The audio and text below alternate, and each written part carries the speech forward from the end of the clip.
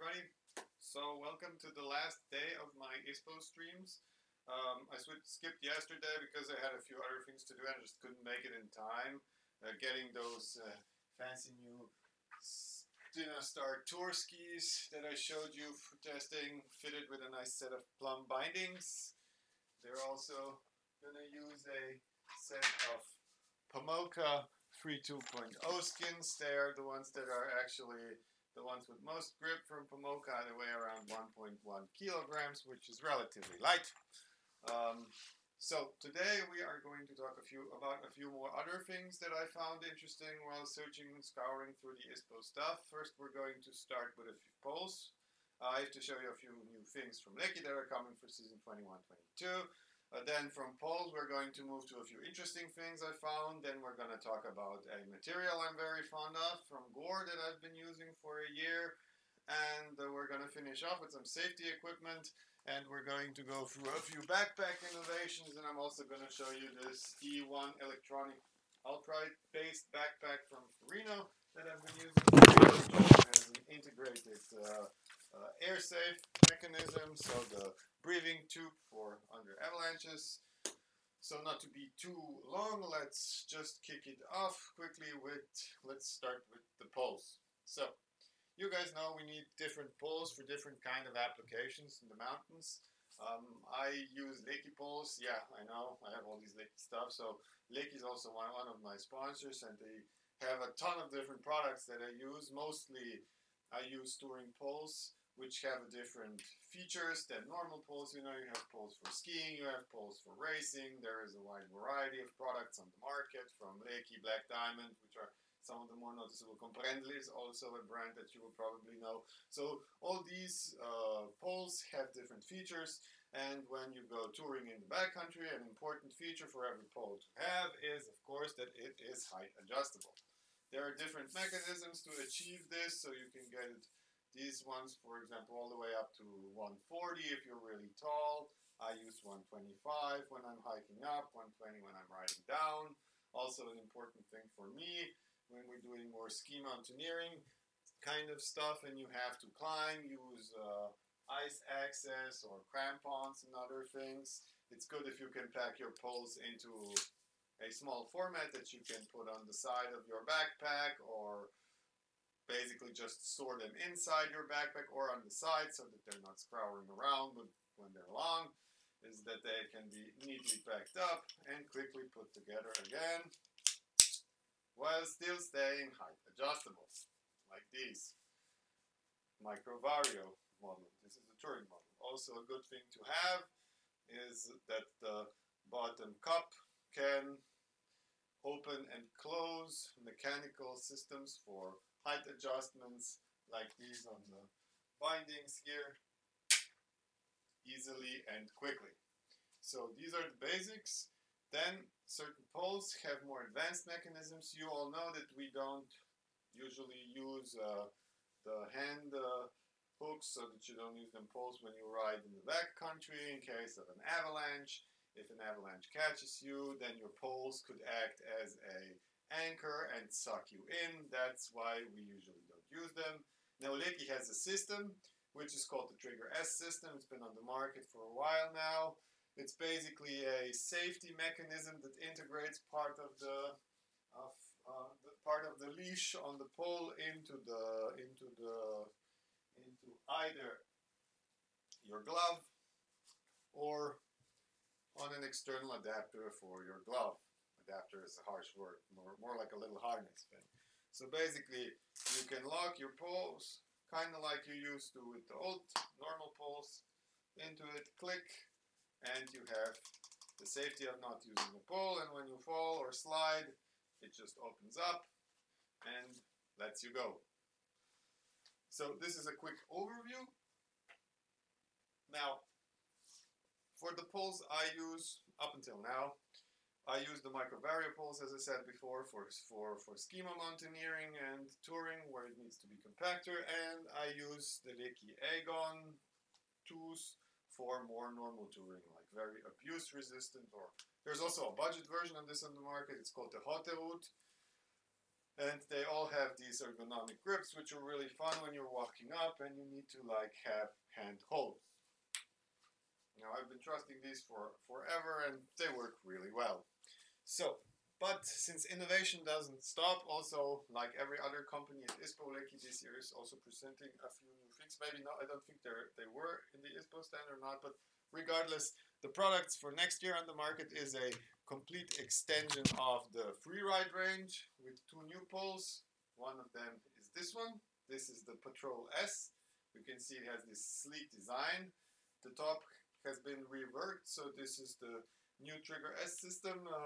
It's better, has a better release. It's more from borrowed a little more from racing. The material for the grip has been changed. It's a little more grippy and the ergonomics are a little different. So I'll be testing these in the coming season. They come in this really cool spacey design, which is really neat. And I think you're going to be able to get them starting winter 2021. Now, since innovation doesn't stop, Lecky also introduced, I think it was last year, they introduced an extension or an upgrade to the Trigger S system I showed you before. It's called the Trigger 3D. Now, this system is a little different from the other one. And it kind of works like this. See? So, you have the grip thing, the trigger, adapter, which locks, as you can see it nicely, locks in, click, and you're safe, right? Yeah, you're locked in, and it's working, right? So when you're locked in and you fall, this thing has another function. You can see the part here, I have to go focusing issues, can now move to the side. So it gets a side release. So if your hand gets bent to the side like this, the trigger releases to the side and lets you go. So basically it's just additional safety for the scenarios where, kind of think of it as a alpine binding that does release on irregular angles, but for poles. So a really cool innovation here. And also in the freeride range next year, a new model is coming, which is called the Spitfire 3D. This one is very comparable to the Patrol, with the difference that, of course, it's more directly freeride oriented, so it's not so much uphill oriented. It's a charger pole, you'd say. It has a really nice grip, and it has the new Trigger 3D system. So that's, of course, all these poles come with big and nice and fat caps. You can get these caps, or you can also get the old school touring oriented caps. Basically, if you use bindings like Guardian or Duke or something with a stronger plastic, these are better. For pin bindings, I don't even notice the difference, so I keep these. And yeah, they're going to be on the market next year. I don't exactly know what the price range is, but I think there'll be somewhere around, probably starting from $100, I think. Around 120, 150, something like that. So much for these. Now we're going to switch over to a few fun things that I noticed at ISPO, and after that we're gonna go to the avalanche backpacks. Okay, so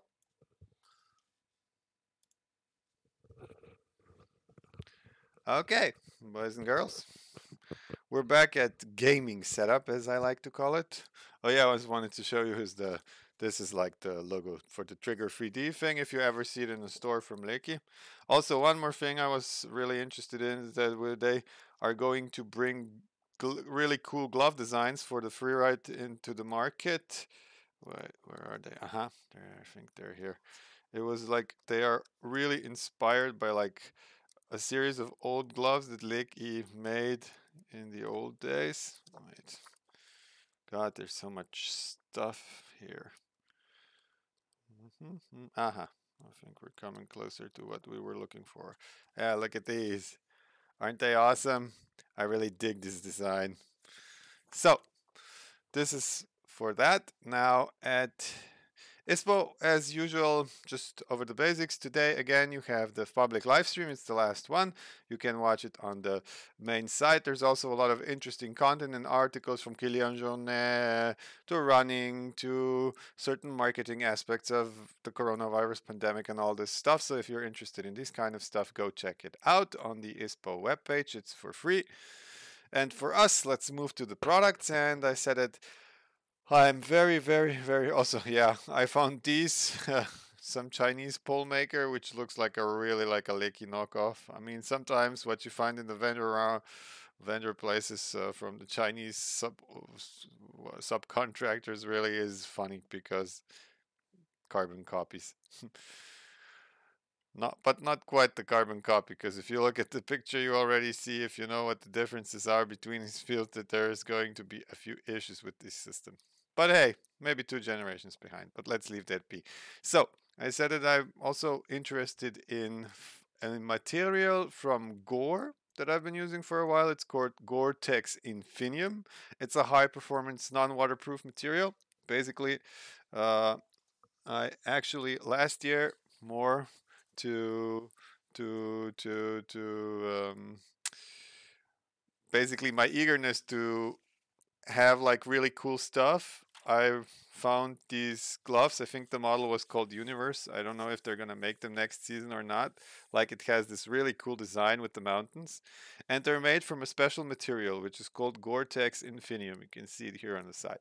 Now, the Infinium material is a completely new fabric that Gore's been developing. Uh, it's designed for drier conditions and that don't need waterproofing, right? So we figure, okay, it doesn't have waterproofing. What the hell are you gonna do with these, with your skiing thing? Well, I found these things with the Gore-Tex Infinium material, and I don't think they're the only gloves with Gore-Tex Infinium material. Also, the designs are cool, and the other design is even cooler, like the one with the, I have a fetish for cable cars. This one has cable cars on it. So if you can, wait, can you see it? Yeah, now you should see it. See, ooh, little gondolas from Austria. We all have little gondolas from Austria. So this material I really love taking up when I'm going up on the mountain. Like, if it's somewhat humid, it's not super cold, but it's not warm that you wouldn't be wearing any gloves. You put them on, they are very breathable, and they don't have any issues when it comes to humidity, because they dissipate humidity really quickly. So your hand doesn't get cold, you can still move. In moderate wind, it's no problem. Like, if it gets really windy, you have to change them. But I found the material to be extremely cool also because it dries extremely fast. So if you go up and you sweat a lot and the gloves get all this sweaty, you put them into the backpack, and 10 minutes later, they're good to go again. Also, the grip is really good. Funnily, I use them with my ice picks a lot. Where you would think that you would need sturdier gloves, and the material has withstood the abuse quite okay. Mm, well, the thing for the finger for the mobile phone material got off, but the rest is pretty much intact. So get it if you can, try it out. Gore-Tex Infinium should be a really cool material. I would love to see more middle layers and stuff like that on it. Maybe a t-shirt to put over if you're going touring and you sweat a lot, and maybe for spring when it's like gets warmer, and of course you need more dissipation of heat. Now, the next thing I was also interested in was old school goggles. We love these. And I saw these Alpinas and I was thinking like, damn, damn, this looks 80s. Wouldn't you love to have these? Swing. The 80s are still here, and I think we're going back to the 80s because a lot of brands, including Lecky, are doing the retro thing now, which is kind of cool because you have like all these designs that look so much better than the stuff we buy these days, only they're infused with today's technology. I think that is an awesome thing. Okay, next thing I wanted to talk about is another beacon. As you know, the other day I showed you the Peeps Micro Button LT, the Black Diamond Recon Light, and the Orthovox Direct Voice, or Direct Voice, or Dear Voice, or whatever. The one that has the beep beep and talk thing. Well, apparently the trend these days with the beacons is to go micro, small, so that is the Verivox S size. Uh, What I found interesting is that it claims to be a digital analog combo device that has a strip range of about 70 meters. So this would outperform the actual performance of my old Orthovox Patroller that has 60 meters. Whether this is real or not remains to be seen. I haven't tested the beacon. Usually, when we do the marketing presentations and educational camps with peeps, we test a variety of beacons for their performance, and it differs greatly from their claimed ranges. It also has some kind of smart function that allows rescue send, a function to protect non-searching rescuers. So if people are working and searching for people and you get buried by a second avalanche, apparently this thing can automatically switch to send. Now I don't know how this system works. It might be based on a gyro or some computer algorithm that would directly know, or I don't know, but if it works, I think it is a cool innovation, maybe a really cool feature. So that's for the beacon thing. Now, the other thing I was also interested in was, when I go bivouacking and take my trusty house with me. Yes, this is the whole thing. This is my tent, the Ferino Pilar 2 tent, uh, 2 kilos. You strap it on the back of your big backpack at the bottom and just take it with you. It weighs around as much as my sleeping bags. And it can seat 3 people. So it's a really cool tool. And once you have a base camp setup with these kind of tents or other things, you also need power for all your cameras, for all your gadgets, your gears, your phone. And this is when I found this Ningo Pio Outdoor Technology Corporation Limited. Of course, a Chinese company with energy backup, lithium power, battery, solar generators. Now you just need to buy the solar panels, but what I found amazing with this thing is that it has 220 kilowatt hour batteries, which means 60,000 milliampere hours. Ook, and it only weighs 2.3 kilos. So it's kind of like a Goal Zero device, but probably a lot cheaper. I mean, the quantities that they list here are insane.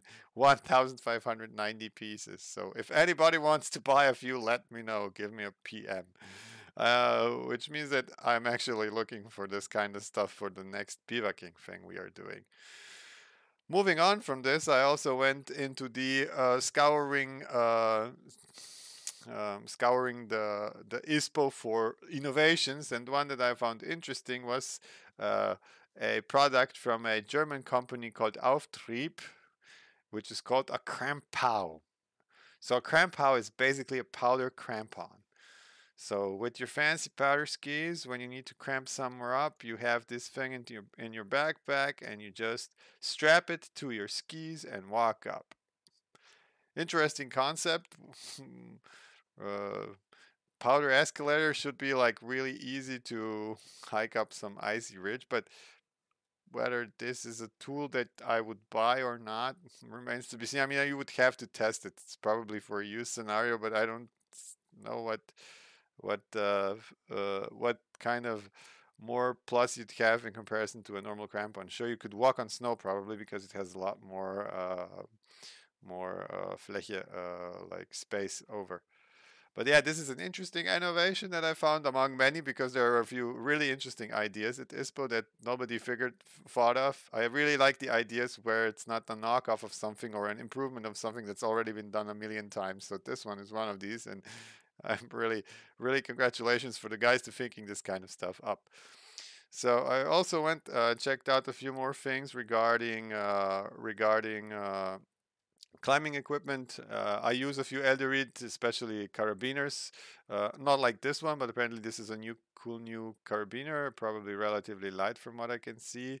It has all the certifications. I also like their lime color, so which is really cool. But another thing I noticed with Elderid is that they are what is this? Joule 2? No. Okay. This is a belay device. More of a classic belay guy, to be completely honest.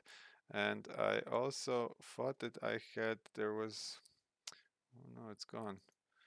Interesting. Well, a harness from Elderid. I noticed that they have climb green, so probably made out of reusable materials to a certain extent. Also, with same goes with the ropes. Neo R3, perfect rope, like 9.8. for your average climbing or multi-pitching. And yeah, now before we finish for today, one more thing that I also noticed was I've scoured through the backpacks. Now, I noticed that Hallie Hansen, I think, had an adapter that was for a avalanche backpack from an upright system that was made completely out of reusable materials, the backpack. So it was more of a backpack, not a safety device. Uh, Another company I always keep an eye on and I used to use for years and years was ABS. ABS, a few years ago, uh, old people retired, sold the company to new management, and since then ABS has been rebranding itself, expanding into different markets, and also redoing the products. And the A Lite is the most versatile backpack, they claim. Also the most versatile probably from their range. It's the new upright system. A few years back, if you're going to go check my blog, I had the opportunity also in cooperation with ISPO's innovation platform to test the precursor of this airbag. For a season, it was their first hybrid electronic device. So it was the first. You can find all the infos and the reviews, I think, on one of the ISPO pages where we did that, or just go check my blog and you will find a review there too. Now, the new system is kind of like a mesh system, so you have this back harness with the airbag integrated where you put the whole airbag thing unit on. So they keep their modularity with the somewhat modularity with their zip-on system. You can get different kind of system. Now they also started a production of an adventurous airbag system, which includes a climbing harness, which is called the Escape Plus. Escape, get it? We escape into the special zones, the plus. So this will be an interesting product to check out. Looks more like a conventional old Vario unit, basically, if you ask me.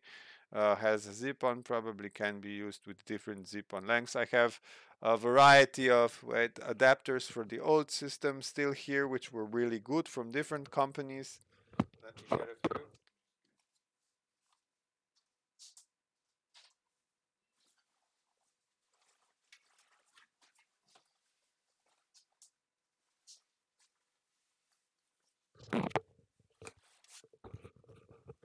Like I used to be a especially big fan uh, of the Evoc adapters. This is the big 60-liter pack. You can see it like the big 60-liter pack with the super cool harness at the top. I really love this one. This is probably one of the best ergonomically designed packs I ever used for really big packs, like really good, really good. No, but now since I don't use that system anymore, I have it around if I ever decide to reuse the old system for whatever reason, or some friend wants to go with us and we borrow him a system and we want to use him as a mule. Yeah, I know that's a little evil. Okay, so with the escape system, I haven't gotten any more information on that because I didn't write to any of them, but I presume it's more of a touring-oriented backpack system. You can see that it's also a little back heavy. I don't like it when they extend outside that much. That's what I love about my new pack, because with this huge pack, the extension was quite considerable. So you had to lean forward a lot, and carrying for long distances was a bit of a problem. It wasn't super convenient. Now, another system I saw was Mammoth's system, the light short removable airbag system. That's the 3.0 version. It's in the 3.0 version now. Now, I saw this one at last ISPO, not the one, but when they were prototyping it a while back. And it looked like a very compact system that you could easily remove because, I mean, even in my system, you can also remove it, but this one is easier to remove. Now, I haven't seen the pack itself or how much space it eats up in the backpack, but looks like another system, airbag system that is relatively light, should be modular and easily removable. So if you're interested in this one, go check out Mammoth's page. They will have more information on this probably shortly, like not now because it's ISPO, but probably by the beginning or middle of summer. Okay, so this is all the stuff that I wanted to look at today in regards to the ISPO. And one more thing I would like to go over is another, since we were finishing with airbag systems, is to show you another airbag I use. I've been using basically testing before and using for a while now. It is based on the Albright system, and more on that on the other camera.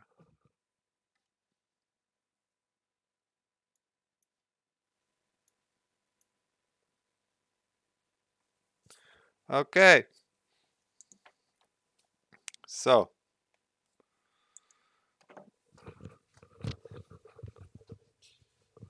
as you know, airbag systems are very different these days than they used to be, probably like even 5 years ago.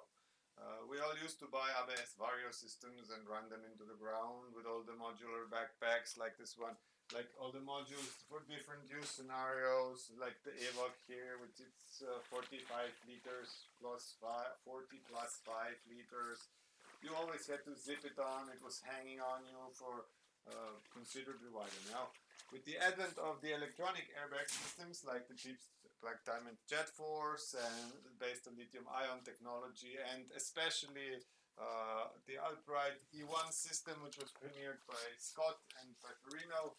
This is one of these products. This is the E1 based, Albright E1 based, which is the E1 based system is my favorite system. Currently, I use it.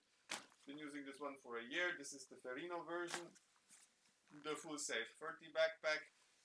It's made for mountain rescue in mind again, because Ferrino usually has that. It's made from really tough cordura materials, has all the necessary climbing gear. It's non-obstructive, has a special bag for your tools, ice axes, crampons, and so weiter. And your main compartment, which like really nice big handles that you can open with your gloves and close them too. It's also made of riptop 50 material, which is very durable. You can have it as a side carry, and it also integrates, has a very cool back feature, which nicely integrates into the system. Now, what this backpack differs from other backpacks is that it also has an integrated air safe system.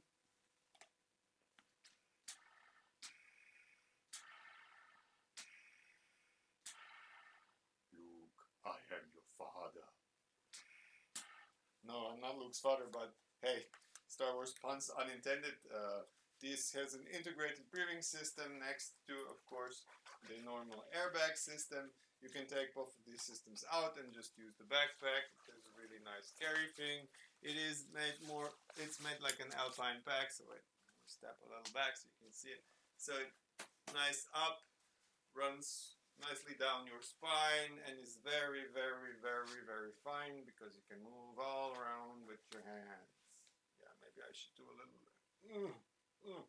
whatever. So with the airbag system, I would probably like to finish today's ISPO stream. This is the last ISPO stream. I hope you guys liked what I showed you. Maybe you found a few products that were interesting for you. Maybe you got a few ideas for products that you might make one day. And hopefully it helps you deciding what you're going to get and what would be interesting to have, to see, or maybe you've learned one thing or two. Now, remember to subscribe if you like it. If you have any questions, don't hesitate to write me a PM on Instagram or on my Discord, or maybe on my blog. Go check it out, awayfromthepack.com. I have new content up from time to time when I have time to actually write articles. Recently, I've been posting more stuff on Instagram stories, so go check those out, of our fun adventures with my friends at home, doing some skiing stuff during Corona times. Also, I wrote a nice article about that, so go check it out. And hopefully you like the ISPO coverage. Give me some feedback on that. And well, then we'll see you probably for ISPO next year. Maybe with this I would finish with a short summary of what I thought about ISPO. You know, it was a weird year. We had to not go to Munich and have fun with our friends or meet people who develop the products we use and test these days, like these super cool poles and stuff like that. Ooh. Uh, but we couldn't talk to them this year. I mean, we exchanged a few emails. It wasn't the same. Now, as for the online ISPO, I don't know, guys. Maybe give me some feedback of what you think of the online format of these kind of fairs, where you have like stuff online with pictures and just contacts, maybe video calls, Zoom calls, and all this kind of stuff. What do you think? I still think personally that a fair like the ISPO should be held personally. Touching the products and seeing them is different from watching at marketing material pictures. Now, that is also why I decided to not write articles this year, but try to do streams and maybe give you a bit of a feeling of how it is if this thing were like, hi, yeah, you take it, what do you think? Do you like the feel of the plastic and stuff like that? So I hope it helped to convey a little bit of that, and also helped you maybe learn something about new materials like this ones, or or or the backpacks, or the peepses, or the skis. I mean, there's so much stuff to cover in skiing. We can't cover it all, and we won't cover it all today. But still, I hope you learned something. You saw some interesting products, and maybe I'll see you again next year. But I'll definitely see you guys in the snow. And remember, if you go outside this weekend, there's going to be a Suchstau, and it's going to be stormy. Temperatures outside are 15 degrees, so situation with Sunday is going to go in Slovenia around snowfall in the Julian Alps at altitudes starting first at 15 to 1800 and then going down on Monday, which means that it's going to rain a lot as well. So please be careful if you go outside. Take your avalanche equipment, maybe use tomorrow or Sunday if there is no powder, to maybe do a quick avalanche check course with your friends, and have a fun extended weekend. And for my Austrian friends, have a great holiday. I mean, it's Corona, but you can still go skiing to Zauchensee. So yeah, have a good one, and see you next time then.